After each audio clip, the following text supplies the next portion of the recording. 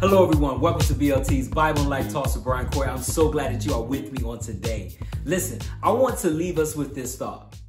Focus more on what you are doing and not where you are. Focus more on what you are doing and not where you are.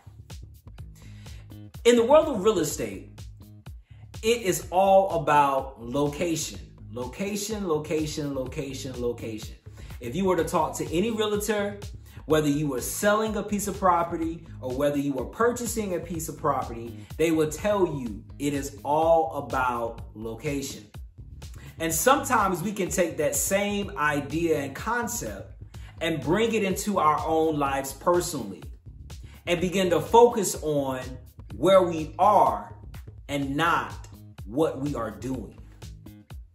You see, if we're not careful, we can easily begin to compare ourselves to other people. Oh, so-and-so at 25, they had this. At 29, they had this. At 33, they had this. They had this degree. They had this car. They had this house. They had this family. They had this at 40. They had this at 45.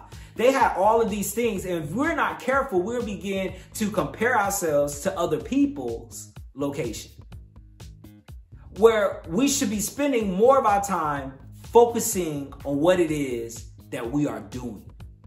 What is it that we have been assigned to? What is it that we have been called to? What is it that we have been purposed for? Spend more time learning about that. Spend more time growing in that area. Spend more time increasing your capacity in that area and not focusing so much on where society says that you're supposed to be, or what society says you're supposed to have, or what society says concerning your relationships. Forget all that stuff. There is no rule book that says at a certain age, you have to be at this location. It does not exist. In fact, one of my friends actually has a clothing line and it's called Layup. It stands for live at your own pace. That's what it's all about. God has given each of us a pace that we have to run in. And so what if you get to that benchmark before I do? So what?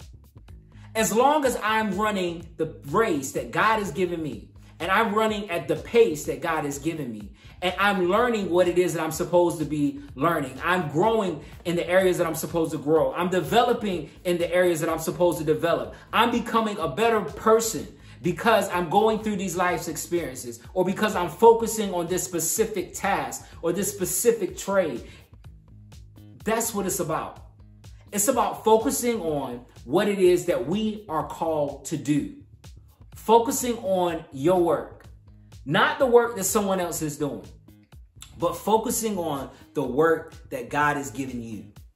And when we do those things, we will find ourselves free from anxiety, free from a lot of worry, free from a lot of stress, because we're realizing that we don't have to live up to the ideals of society. We don't have to live up to all of these social norms that place stress on us and says that we're supposed to be doing this particular thing with our lives, even though everybody is totally different.